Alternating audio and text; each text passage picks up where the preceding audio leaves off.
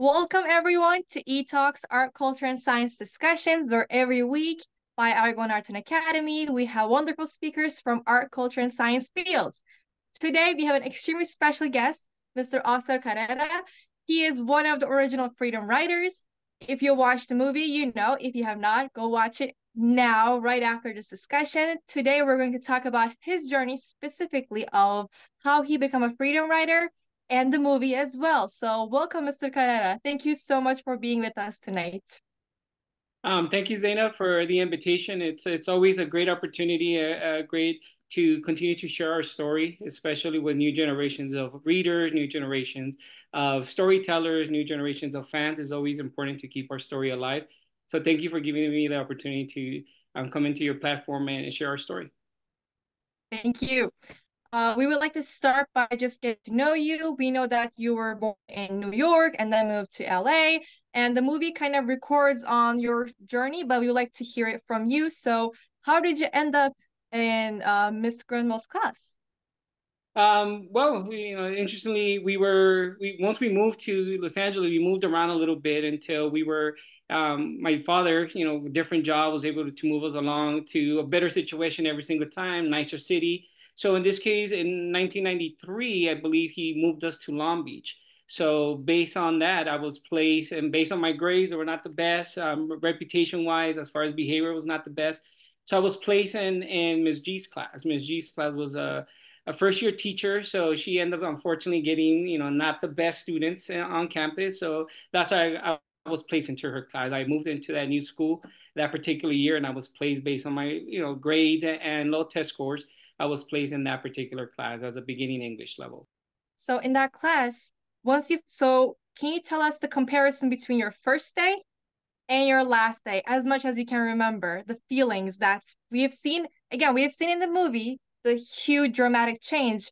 But you personally, what are the first feelings that you felt in the first day and the last day? Or just like the first month, last month, you get what Yeah. I mean. I have to be honest, the first day, the first couple of days, I was in culture shock. The reason why is because at that point, all the schools that I ever went to were mostly Hispanic. So 99, 98% Hispanic. By the time I started high school in Long Beach, it was a multicultural campus. So it was the first exposure to that for me. So it took me back a little bit. I didn't know how to handle that. I didn't have, very much experience managing other people other than Hispanic, for example.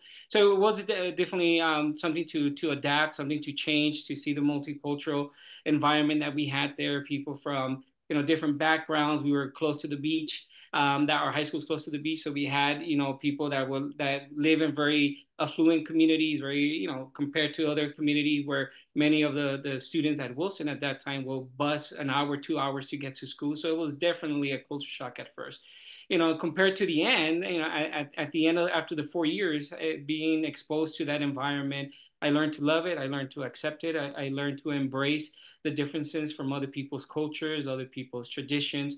So at first, it was challenging, but towards the end, as you saw the progression of the movie, it definitely helped us out a lot. It helped me out to open up my eyes and be open-minded to the differences that people brought into the equation.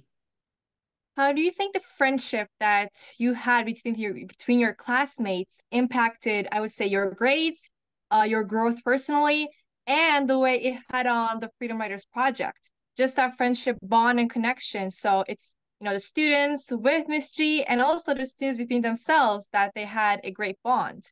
What do you want to say about the friendship bond that you guys had?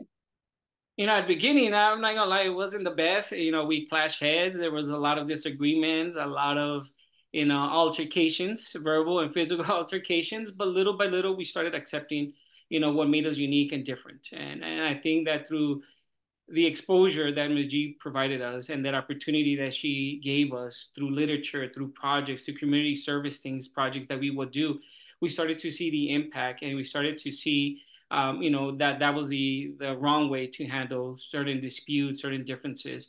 And little by little, we became more understanding of our differences. We became more accepting of our differences. And towards the end, we became not only friends. We ended best friends, but more of them, I still have friendships with them, and now their families and kids for over 20 years. So we became a family. And I think at the end of all of this, that's the proudest thing I could say, that I look at them as family, not as friends or not as classmates, but as family members now, an extended family, for sure. That's wonderful. So you mentioned like the projects, the writing that you guys did. How did you feel the first day that you received your journals? Yeah, So what did that feel like, having just a journal handed out to you? What were the expectations? What did you feel? Did you feel like there would be consistency among the classmates, or would it work out? Would it not work out?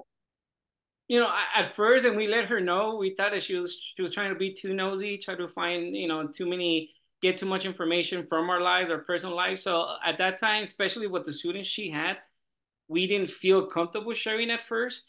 She had to earn our respect, which eventually she did. But I remember when she gave us that opportunity to share our experiences in writing, it helped us. It was lethargic to some of us. It helped us, put our feelings on paper. For some of us, especially like in my culture, is not.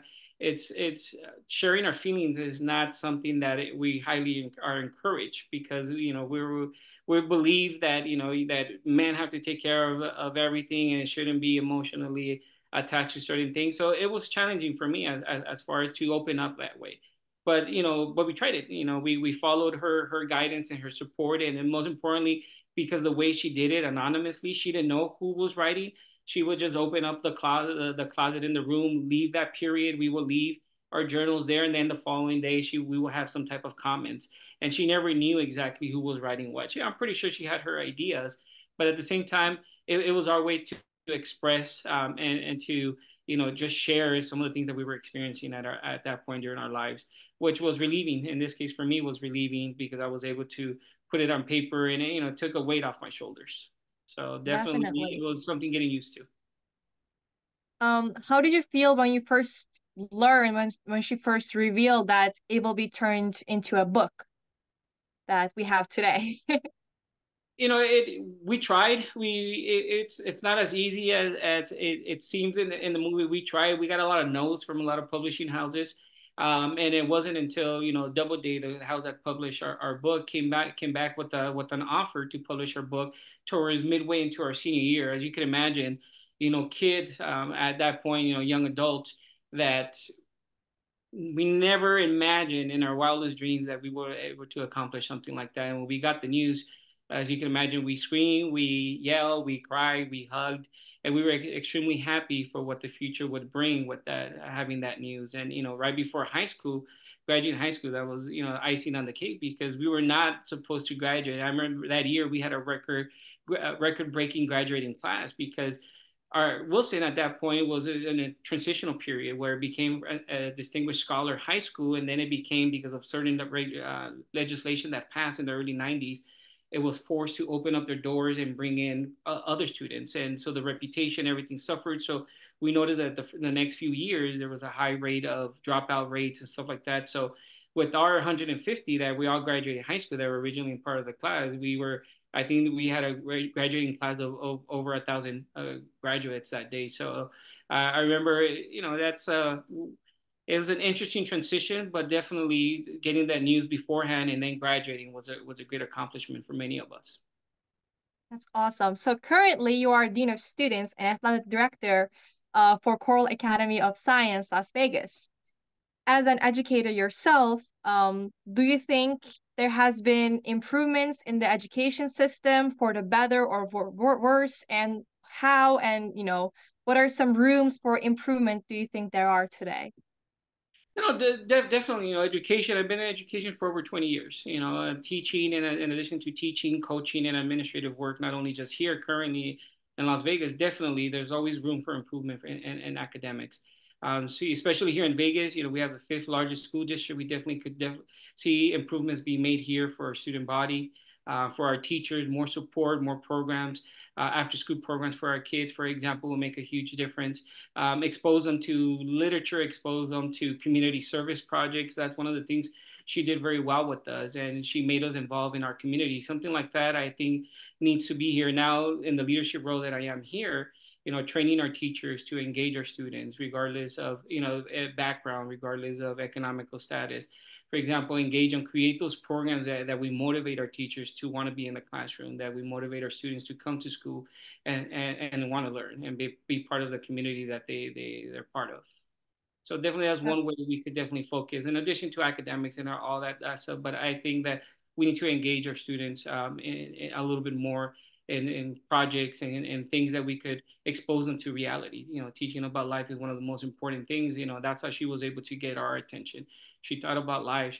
She was able to connect the reality of life outside into the classroom by bringing literature, by bringing, you know, projects that she would create. So I think that's one of the things that we're currently missing. You know, education has changed over the last 20 years. You know, it went from, you know, more student based to now more parent based. Now we pay more attention to what parents have to say, and we're more worried about parents than actually educating our students and what they actually need to succeed. That's awesome. So there are some methods that Miss G had implemented in her class, but one thing that really attracts attention is the use of art, we would say. So with the fundraising events and with just the writing, it's the art that seems to bring students together and, be kind of like the universal, bringing unifying factor. So do you, engage in other forms of art other than writing, we would say? Definitely. Music, for example, giving presentations. It's one of the things that I love. One of the things that I incorporated a lot in my classes when I was in the classroom teaching. I would create a lot of projects where the students were the focus. But before I had my students present, I would present. I would model everything just so they could see what a presentation would look like, what a finished product would look like. Because and these days it's hard to get to see teachers that want to do that for their students, that want to engage them by and showing them and model to them what a final product looks like or a final presentation looks like. I don't see that as much as I would like to, and that's one of the things that I think I connected very well with my students over the course of many years of teaching, that I was able to expose, to put myself out there, to get a guitar and sing in front of the kids, motivate them, encourage them in many different ways. Being the first one, like for example, when a fundraising event is happening, I was the first one to donate, and then I will match the highest donor in the classroom. But just if we want our students to do this, we need to be the pioneers and teach them and guide them and show them the way. And that's one of the things that that I tend to do, and I've done with her in the past. Thanks to her, she taught us to go out there and reach out to the community, not be afraid. You are going to get a lot of no's, for the community, but not to get discouraged and to continue to pursue forward and until somebody says yes, and that's one of the approach that I always, teach my students. That's one approach that I always guide, do everything I do, especially now in the admin role that I'm currently in. I'm always trying to do different things for our teachers, get them recognized, give them that exposure.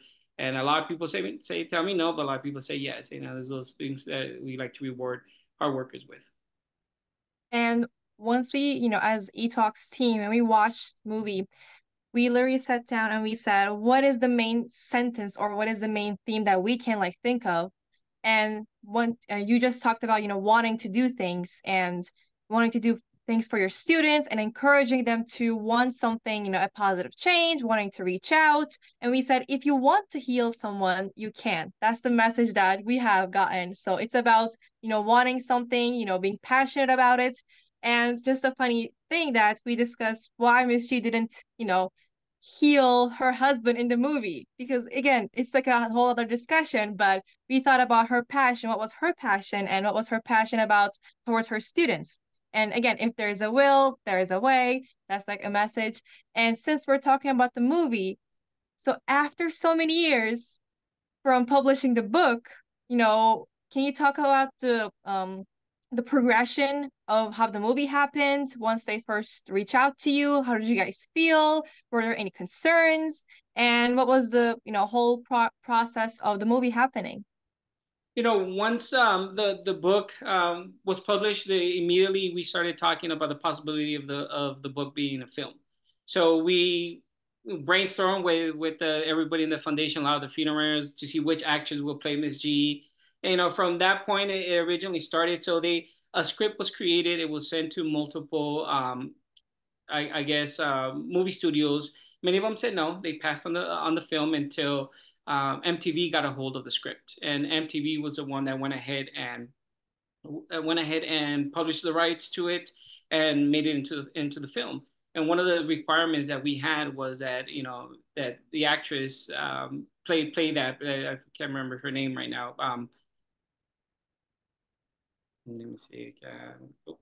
Well, the actress, because she looks so like once it comes up to me, I'll remember. But once the actress was on board, that's we wanted, because she represented. She was just a two-time Oscar winner at that point. And then I can't remember. I'm trying to do my best to remember the name, but I can't. Hilary Swank. There you go, Hilary Swank. Yeah. So once she got it, she became on board. Then at that point we were excited. We were part of the interview process for the actors for the film. For example, one of the I guess most famous scenes in the movie is when a student gets up and reads a journal entry, and every We time, thought that was you. yeah, Yep. So yeah, again, I was gonna get onto there, but please continue. no, so that particular student, he comes in, he's never acted in his life a day, and we give him that particular script and to read. So when he reads it at the end, he starts breaking down and he tells us that he's homeless himself. So at that point, immediately we looked at him and said, we want him on the film. So we did have some say so. There's some freedom writers that do cameos on the actual film itself. Throughout the film, there's about 4 that do cameos on there. So we were very involved in the process. We were very involved in the music, selecting of the music for the film, the soundtrack for the film. So it was a great process. Danny DeVito was a co-director there, so they brought us up on set a lot. We did not film the film on the high school that we went to because of legal rights or legal issues that didn't allow us. So we chose a different high school to film the film. So we were on stage, we were on set a lot. We participated a lot. So it was a great depiction of what actually happened. A few things did change for purposes of entertainment purposes for the film, but other than that, I think they did a good representation overall in the film, and they brought us along the whole journey along. I think it is wonderful that you guys were involved very much, very heavily on the film because it is your story that they were trying to depict. And regarding the movie industry, do you think there were any exaggerations or any, dramatization in the movie? There was a few scenes that were changed for, once again, for entertainment purposes, but we at that point we signed off on it. That's one of the major reasons why we felt that we needed to tell our story, and that's where the idea of our documentary film came into place. We enjoyed it. We were happy with the finished product, but at the end we had hundreds of hours of videos, of pictures that we have taken along our journey, and our years and I believe decades of doing events, that we decided to find a benefactor, and then from there start our documentary film. So do you have a specific scene in your mind that's like, hey, this is, not so accurate, but for entertainment purposes, it is better, that they did this? I think one of the main scenes is that was a little bit exaggerated. Could possibly be the scene where the fighting starts to take place. Mhm. It showcased one day, but it was actually about a week. So we had that racial tensions were at a high point at that point, and that particular scene expanded for about a week's time, a week and a half's time, where it was dangerous walking alone. It was dangerous walking to class. So it was intense. So I'm happy they didn't showcase it as much, but that was a constant problem at our schools, where racial tensions were at the high, and the school was divided in certain ways where if you were not part of that, unfortunately, that color, you were not allowed unless you wanted some issues. Yeah. So that's the only part that I felt that was a little bit that could have been elaborated a little bit more, because it happened more than just one time. Definitely. So, when you watched the movie, we thought Miss G had a lot of different good methods that are very obvious, also very non-obvious as well, like regrouping her students, learning how to pronounce their names correctly just by listening to them, building empathy and, finding the common denominator among them, their backgrounds and the struggles that they face. what are some, methods that you use as an educator? We kind of talked about it, once you said, you're encouraging your students to be out there and, always, connect with the community. But what are some of your methods as an educator today that you use with your students to, give back to education? Yeah, definitely exposing them to reality, bringing in literature from the outside into reality, into the world, encouraging them to write their own, for example, their own books, and and then publish them at the end of the year. They would publish a book, and then they would get have them autograph their books, engaging them into that, writing presentations, doing community service projects where we will find a great cause and fundraise, for example. We will Some of the projects that I've done in the past is fundraise for recycling bins, fundraise for PE supplies. We will go out, reach out to communities, create so like a social media campaign, so expose them to 21st century social media, where we will create a video. We would bring outside problems that are happening around the world and address them, discuss them in class, create some type of a solution. We would do speech and debate. For example, we will do debate where we will hit some very controversial topics, and they will have to prepare, educate themselves on the topic, and then we will have, and then the winning team will win, and they'll get to choose what they want, like with pizza party, something like that. So just exposing them to current events, I think has helped. It helped me a lot during my teaching, addressing those things that are challenging, that are challenging our students, for example, and address it in a way, in a constructive way, where I gave them the opportunity to research, to present their point of views, and then to defend them. So in addition to all of the normal stuff, the essay writing, the reading, the journaling, that's one of the things I always kept, journaling. I think journaling, we started with her, with Erin. She exposed us to it, and then I continued. But honestly, that's one of the things that I used the most in my classrooms, and the kids loved it. We will start from fun journal topics to, we will step it up and a little bit more serious topics, more current event kind of things, topics, and address it. And I noticed that by teaching them about life, in addition to the curriculum that we had to teach, it gives them a good impression of what to do in the classroom, or in this case, it worked wonders for me. That's awesome. So let's talk about the foundation. So how did Freedom Writers evolve into a foundation? What are you guys doing today? How can we support? And what are some of the events that you guys do nationwide? And yeah. Once we got the news that the book was going to be published, we wanted our story to continue to be current. So one of the ideas that came about early on, once we got the news, was create a foundation. So what we did, and what we all decided to do at that point, was that any type of funds or royalties that we will get from that, or eventually if it were to become a film, it will go back, and we will give it back to the foundation. And that's how the foundation started. The foundation started with us, with the hope of continuing our story and to duplicate our story in other classrooms. So that's what the idea of the foundation came about. So once the foundation was created, we all agreed that whatever money was raised or made out of whatever thing we did dealing with the freedom will go back to the foundation to fund itself and continue to succeed without anything else.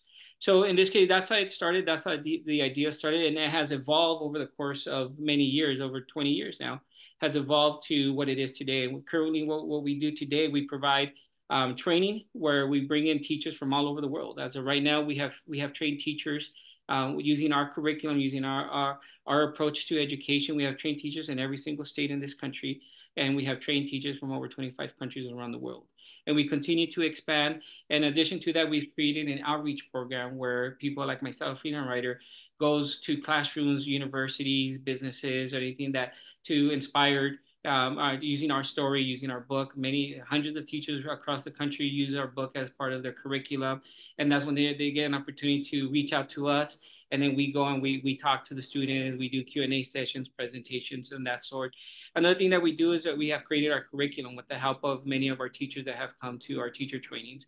And using that curriculum, we engage, we do trainings. Right now, there was a training this past week at my nephew's school, who he's a teacher in California, and Erin went, a few of the freedom writers went, and they did a training there for their teachers. So, and that's one of the things. And then the last thing the foundation does is we do scholarships. So we fundraise money And then we give graduating seniors the opportunity to apply to our scholarship, those first time graduating high schoolers that are willing to go to college. And if you get selected, then we pay for their college education. So that's one of the things that I'm happy that we do. What the outreach program is great. The teaching and training our teachers to reignite that light, that power, that desire to educate. And we do a wonderful job. And we actually have one coming up in March where I told Ms. B, our counselor, that I would love for her to go and experience it. I'll introduce her to all of our foundations so she sees how we interact with our teachers, how we inspire our teachers. A lot of our teachers that come to our program, they go back and they become game changers in their communities. They go back to school, get masters, get doctorate degrees, become superintendent, become congressman, become teachers of the year. So they come and they're inspired. They're inspired to change the world. And that's Ms. B's philosophy. That's our philosophy, and that's what we hope to achieve through our foundation. That's awesome. So regarding, you know, you guys contribute to the education of young people, but as young people, how can we contribute to society and education in collaboration with freedom writers? Just, is it by getting inspired by them? Can we contact the foundation? Or do you guys do any collaboration projects with young people? Just so we are out there inspired by you guys' story in order to, give back to our communities. We're always open for any type of collaboration with students. In the past, for example, what we just did, we sent out a massive call, and we posted on social media. We did it on our podcast. We did it, and we wanted writers, freedom writers from all around the world. So we were able to get 50 freedom writers, 50 students, 50 high schoolers that are going through this, that were going or are going through the same issues we went 20 years ago. So we were able to select 50. So what we did is that once we selected those 50, they became published authors themselves. We published a book last year, in March of last year, called Dear Freedom Writers. And what we did is that once we received the letters, we selected the authors that we wanted to respond. And then as freedom writers, we responded to them. So that's one way we brought them in, and it's going very well. A lot of our students our authors now, published authors, are very happy. They continue to do wonderful things in their community. So, but that's one way we do. Another thing is we also open it up for high schoolers to come in and volunteer during our events. We all have our events in Long Beach, California. That's what the foundation was founded and is still there. So we ask for volunteers. A lot of the freedom writer children now, they're in high school age. They go back, they help the foundation. We teach them how to network. We teach them how to put events together. So we teach them real life skills that they're going to need in whatever field they go. And then with the scholarships, what we do with the scholarship is one of the things that we ask for them to do if they're a recipient of our scholarship is that we ask them to come back whenever they can to help out in the foundation, whether it's putting events together, running things, helping Erin in that foundation. So we give the scholarship recipients and the community an opportunity to come on and branch out and reach out and help out. One of the things that we do with the outside community is to continue to spread hope. Hope through education, through making the right choices. And that's one thing that, anybody else outside of our network could definitely do it and help out. You said that you still receive letters and, you respond to them. So you must have heard some stories that are similar to yours. Is there a story that really impacted you by heart when you read it? Absolutely, there's hundreds. One of the things that that I share with Ms. B once again is when I was doing this full time and I was giving 3, 4, 5 presentations a week.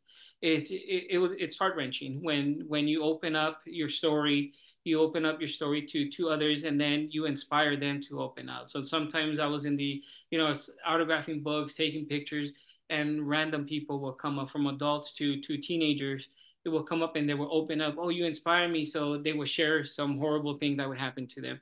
So, sometimes on the plane, on the ride back home or on the flight home back home, I will be crying. I'll be emotionally wrecked because of some of the things I would heard. So definitely to pick one will be hard. I've heard hundreds of stories. I definitely connected to many of them, and I've reached out, I helped out, I guided them through that difficult time in their lives. But definitely one that I could say that is dear to my heart is the immigration issue.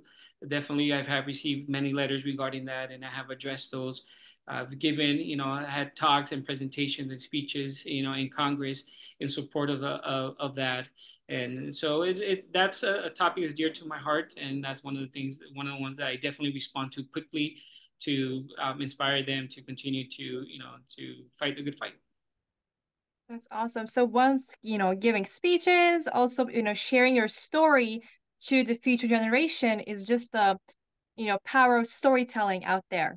So I would say, can you talk more about just the power of storytelling and how the storytelling has impacted spreading the hope and you guys could have stopped after the movie or just stopped after, first establishing the foundation and, passing down to somebody else. But you guys still continue to share your story, from firsthand. And what do you say about just the power of storytelling that has the impact on today's generation and the, future generations? The power of storytelling is one of the most important things I say we that we could do that is individual, because everybody has a voice, everybody has a unique story that should be shared. And in this case, we had the opportunity to share us, and we were lucky to get it published. But now with social media, that makes it a lot easier to connect, to share this story. If it goes viral, then what better success way to make your story more successful than that is. But definitely the power of storytelling, it helps you to connect to those people that have similar stories like you. It makes you unique. It makes you stand out, and giving the opportunity, more now, more than ever before, I think is a great way to get that out there, to get it heard, and to make some change, and that's one of the things that I always encourage my students to do is your story is as important as mine. Tell it. Find your own unique way to be able to share it with the world. And I think that's what's different. We only had one platform, one way of doing it, and luckily it worked for us. But now there's so many different ways that you could get your story reached out.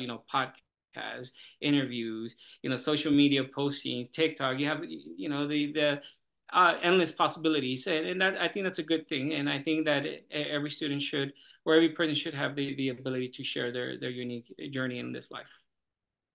One question that, first of all, thank you for your response. One question that I have missed while I'm looking at my notes is that uh, we are very curious about how long did it take for the freedom writers to actually start writing their journals? Because in the movie, it is after the first day.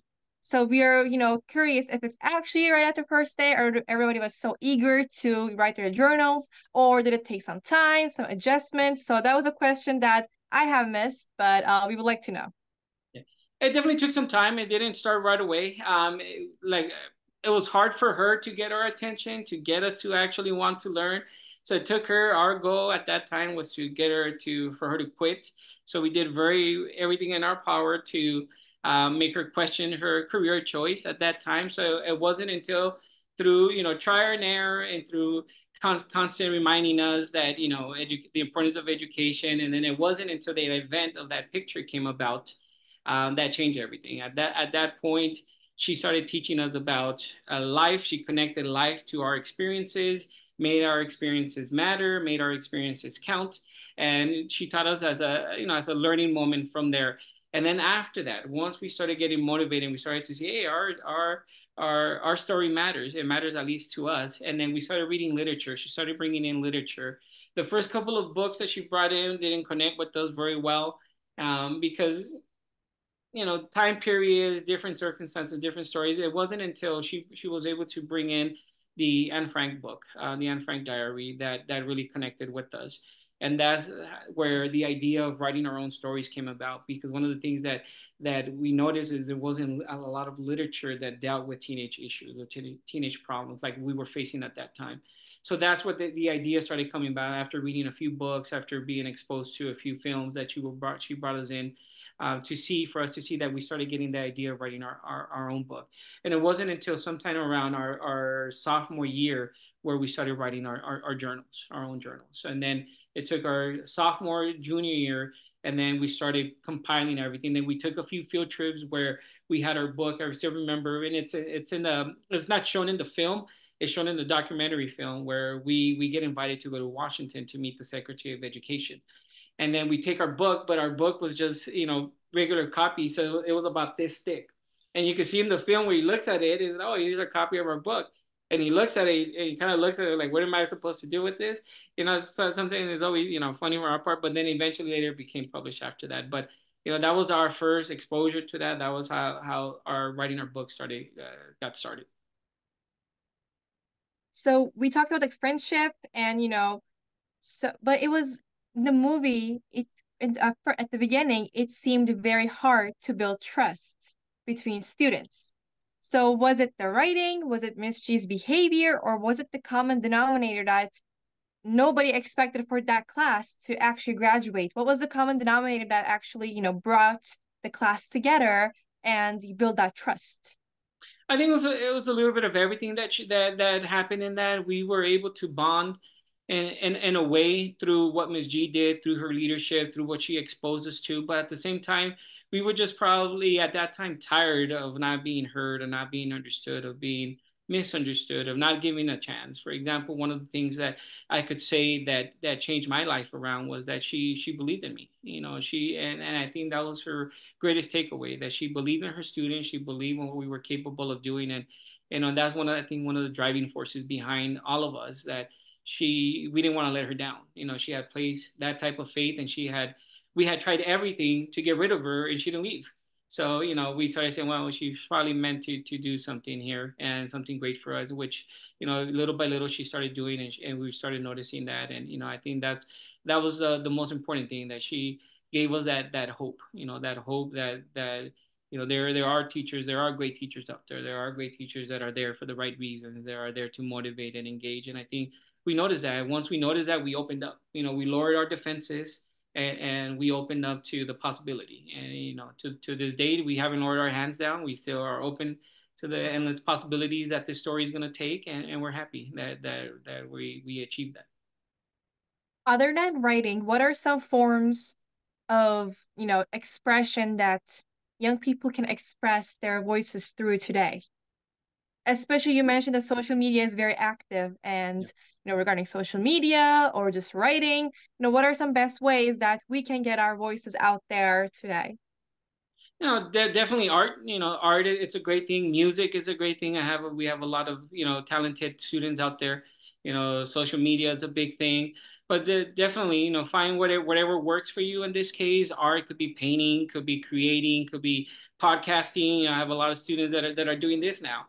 As a way to communicate, as a way to get exposure to the reality, get to invite some amazing guests on board. But definitely podcasting, social media, art, music, it's always a great thing. Writing, I still do it. I still journal every day. I journal every day, and it's one thing that I continue to share, and then with people, and doing these type of presentations. But definitely, there's different ways, but art, music is always one that I do. I encourage my students to do. I love arts and music, definitely through writing, different social media outlets that are out there, and so that's some of the ways, not all the ways, but some ways that they could share their story. That's awesome. So, thank you so much for our discussion. I think I learned a lot. And especially, watching the movie is different and reading the book is even more different. But hearing it from you was very, very special. So, thank you so much for being our guest today, Mr. Carrera. And we have some eTalk special questions for you that we ask at the end of each episode. So, number one being, what is your favorite color? My favorite color, thank you, by the way. It's a pleasure to be here. And my favorite color is black. Awesome. Do you have a certain specific reason? Black, I like it. I always liked it. I love rock and roll music. I have my room this color black, believe it or not. So it's just something that has always attracted me. I have always, leaned towards the black color, and so that's why. And it attracts sunshine. So I think the contrary to common belief that, black can be a sad color, I kind of see it as it attracts warmth and sunshine and, that's there. Number two would be, three books that you would recommend to us. And yes, the Freedom Writer's Diary counts. Definitely our books. I think our Teaching Hope it's a great book that we also published. That was published from our teachers that came to our teacher institutes. they came together. They wrote a book to encourage and motivate teachers to continue to teach their students.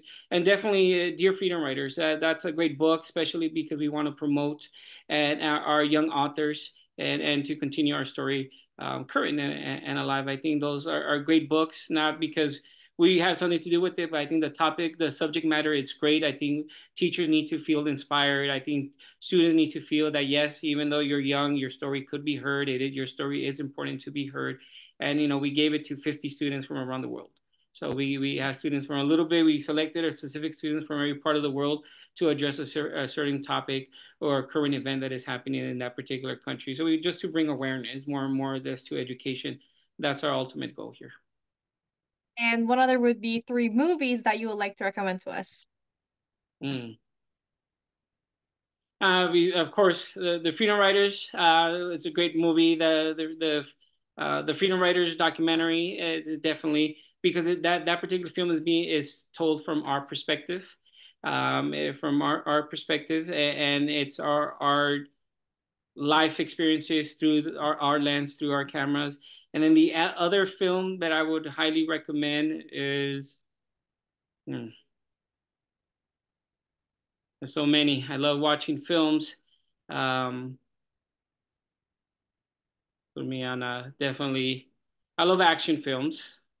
But in this case, a movie I just watched is that's a great book. One of my favorite books, The Great Gatsby. I just watched that film. I haven't seen it in a while, but I love that book. So I would recommend that.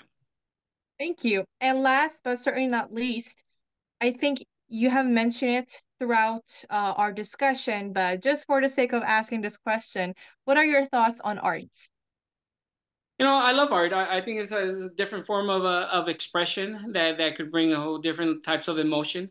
Art doesn't necessarily have to be a painting. It could be anything you see or you consider art. I think it's a great way to express your emotions, your feelings. It's a great way to release emotions and feelings. And I think that it's an art that um, is underappreciated in our schools. I think we could focus more and bringing in more arts, dedicate more time, more funds into arts and expanding our art program. But definitely, it's a necessity for some people to express their feelings and through art. So I think that art is definitely a great way of expressing